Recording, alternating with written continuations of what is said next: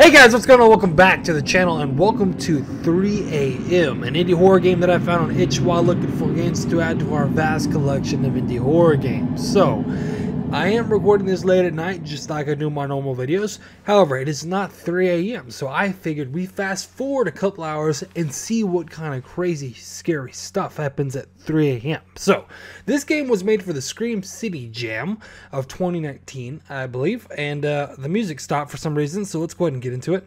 So here we go. Dairy 1, Providence Dairy. Goodbye, Lectors.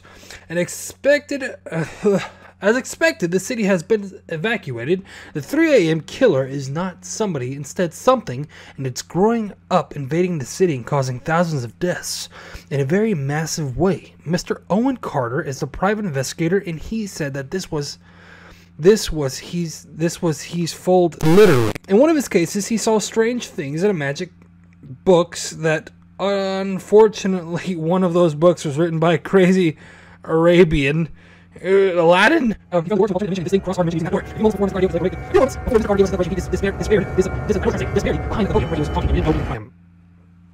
1 says goodbye, and we thank you. We thank your support. Thank you, Lectors. Thank you for believe in us. Okay, we'll put that aside. I'm not the best literature-wise, so there might be we might yet to see some really cool stuff in this game. So, I am having to run the game in 1920. Now, for people who know, I don't like running games on 1920 just because my computer can't handle it. All right, so it's recording best I can. So, if you guys do want to check it out, please download it and play it in full graphics. So, apparently there is a killer man walking around these streets.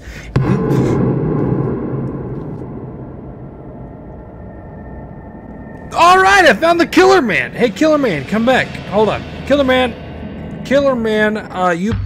Oh, okay, no, killer man,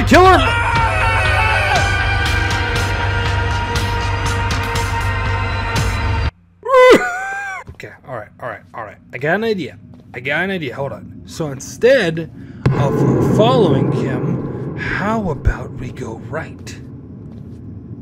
And then another right. Alright, so apparently we can't get caught by him. I actually don't know the objective other than probably survive.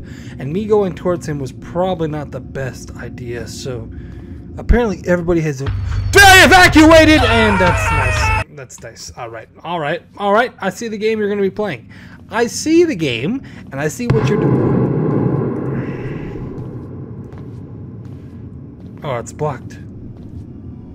Nice. And apparently that's not a good way to go either.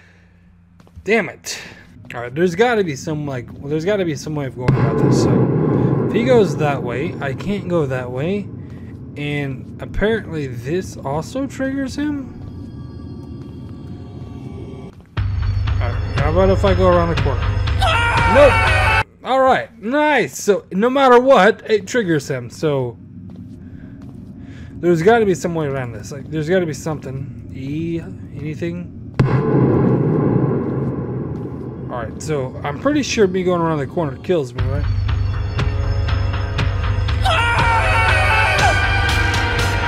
Why? Alright, so it is a maze. Now, I can't say that I particularly like the fact that it's die until you figure it out. That's kind of dumb. Because it allows for repetition, and whenever you do the same stuff over and over, games do get boring really quickly. So I guess it just means that I just have to keep guessing until I can get by it. Great! Fantastic! But I will not be beaten by this, so I will be back when I figure out the ending of this game. See you in a second. Fast forward!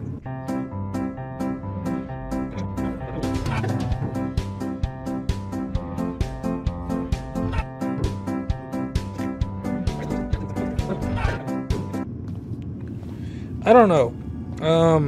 Definitely the mechanics need to be reworked, because right now I've gotten the path. I know the path I'm about to show you guys, but it's just repetition. I mean, it's kind of like doing it over and over again until you figure out what's wrong with it.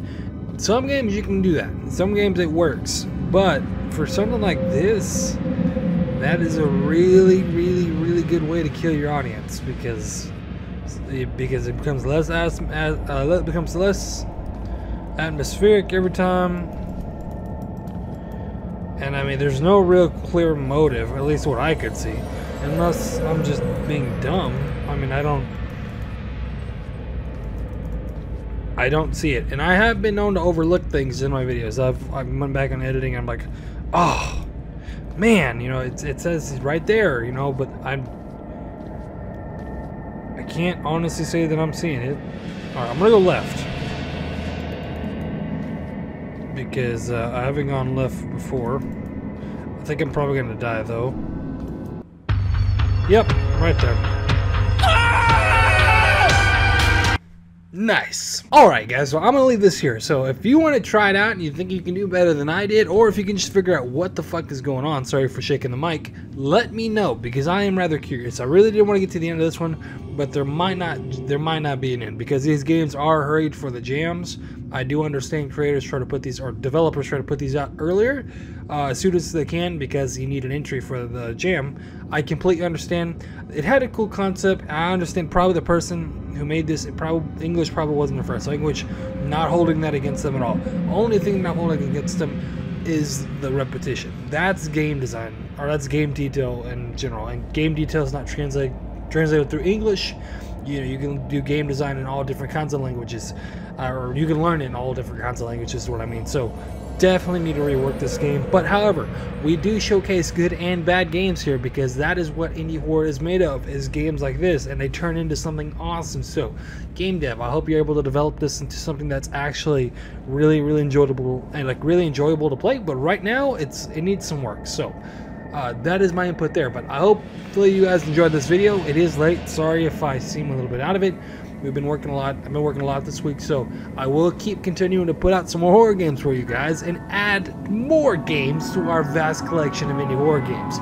But for now, I will leave you guys with this one. Let me know if you can beat it. Keep dreaming. I messed that up, and I will see you